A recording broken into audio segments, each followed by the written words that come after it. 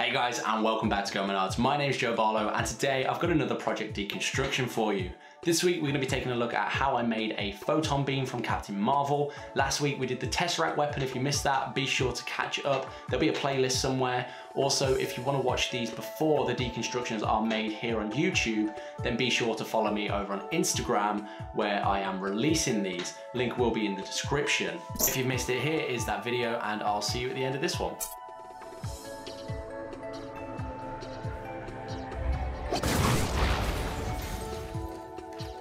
So let's take a look at the shot that I used as a reference.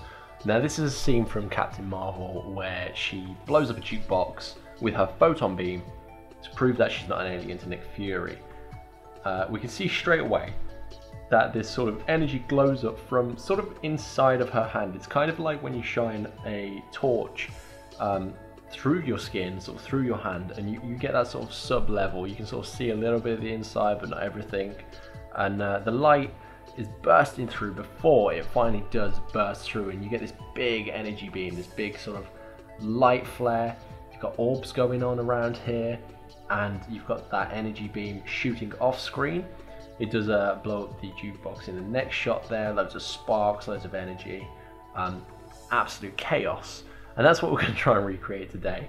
I did look at some other shots from the film, sort of more when she powers up completely, and she's got sort of a wavy energy around her, and we'll try and do some of that as well, but mostly something like this.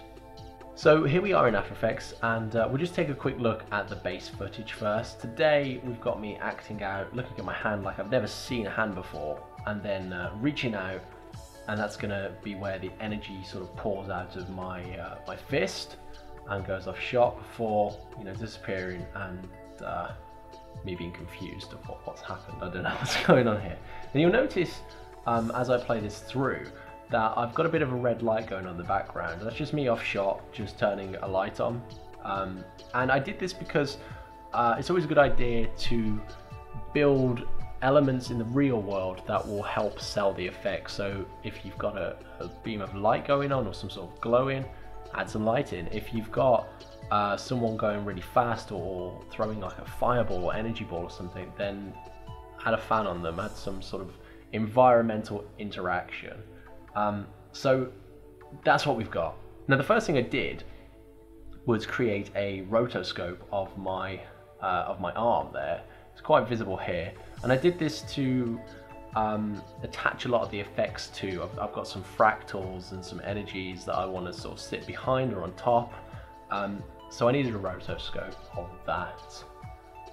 So that's that. That was the first thing I did, and it's quite a good one. It's quite clean. After Effects' rotoscoping has really improved over the last sort of year or two. So it's something I'm using more and more of. I don't really fall back on green screen as much as I used to. I just think, oh, I'll just rotoscope it.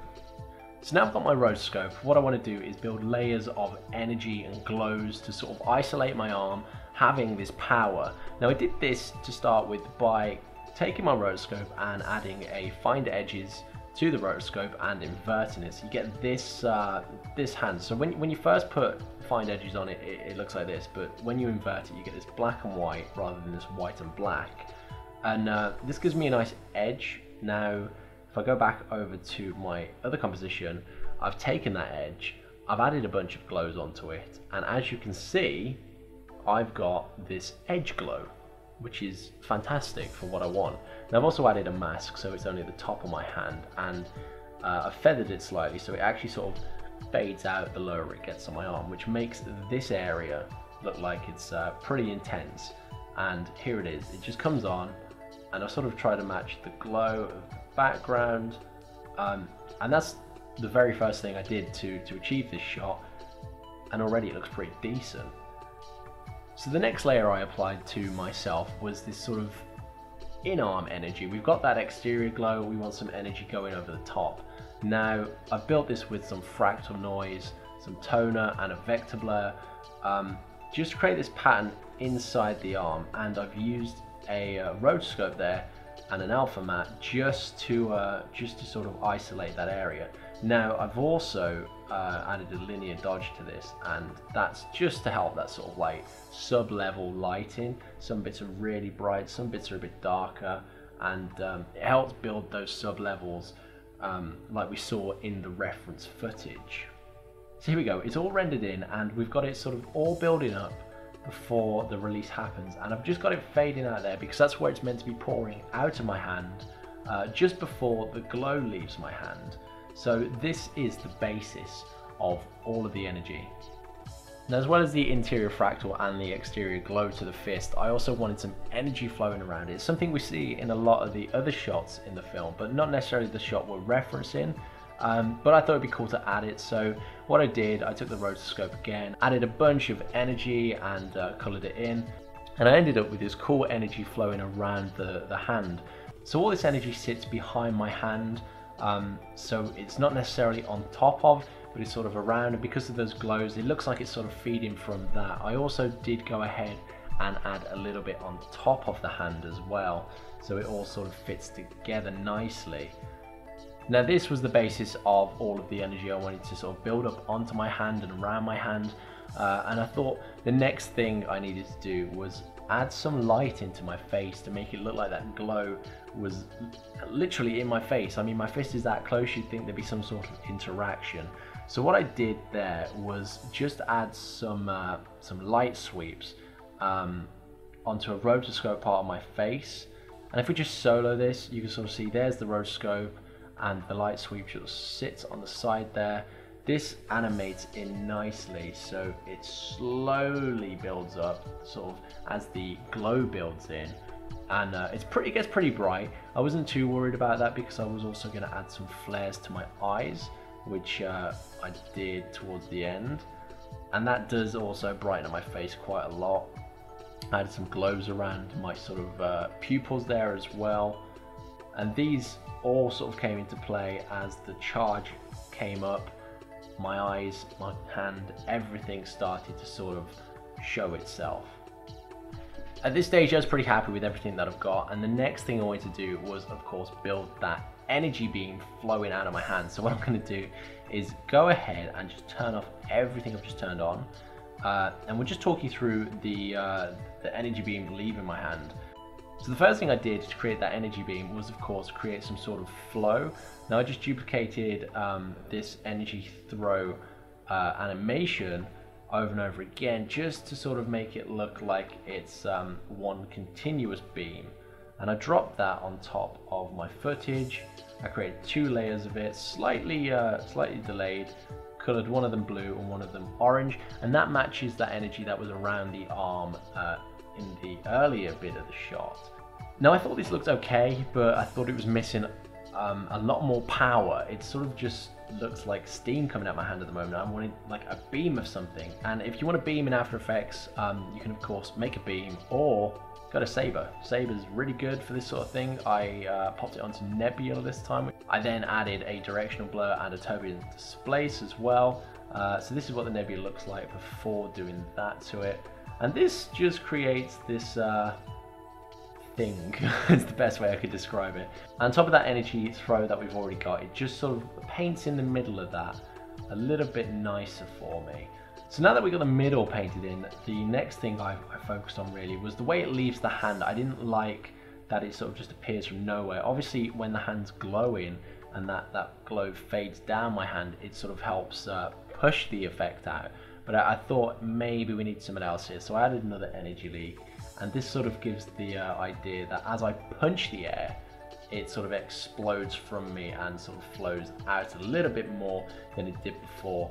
I then went ahead and added this sort of extra glow as well, using an optical flare, and that just sort of hides quite a bit of it really. It sort of charges up as it comes out of me, and that was quite nice for the energy beam. You might remember from the reference shot there was sort of a blue then a purple. I've sort of got that here. It has stayed a bit more orange. I was more of a fan of the 2 colours there. So we're not trying to exactly replicate, just sort of closely replicate, and I was happy with what we got, so I sort of left it as that. So we also added these 2 flares here. Now you'll see as the beam sort of charges up, these orbs come in. Now this is something that was in the reference shot. There was these this camera dirt, so I made sure to add some of those in, and then this flare here is this little light beam here, this sort of streak, and it just adds to that overwhelmingness of light when you've got little things like that in there. So the only other thing on my timeline that I've not yet looked over is a couple of other layers here. Now I added in these hits from Video Copilot's Action Essentials, I think it is, and they just sort of sit here to add some sparks as it goes off shot to make it look like maybe I hit something. I just wanted to sort of reference the fact that, you know, there's a jukebox in the reference shot and maybe I've hit something here. It doesn't show up too much, but it doesn't hurt to have it in. So once all of our layers turn back on and they're working in unity together, the final thing I wanted to add was a heat distortion. Now this, of course, like the previous one, bends the environment around it, and that makes this look like a red hot energy beam rather than just some sort of glowy light that's coming out of my hand. So here's the effect when it's complete. We've got that nice build-up of energy at the beginning, and then the photon beam blasting out of my hand, and it sort of pours right out of my arm there, so you can sort of see it flowing from one side to the other, and then finally that light just sort of coming down and finishing off the action. Now I've also added a camera shake in here as it flows out of my hand, and also I've created some lens leaks just to sort of happen around the edge. If you want to see how to make those, I have a tutorial on my channel somewhere. And also you can see that that heat distortion happening as it sort of wiggles past my computer, especially in this spot here. You can sort of see it there, and that's that energy firing out of my hand rather than that light that I was on about before. So that's the effect. Let's take one last look at it.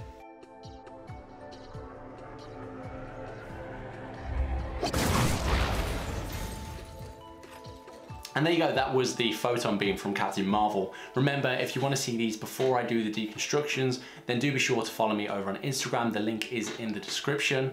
Until then though, that's 2 down, many more to go. I'll see you next time. Goodbye.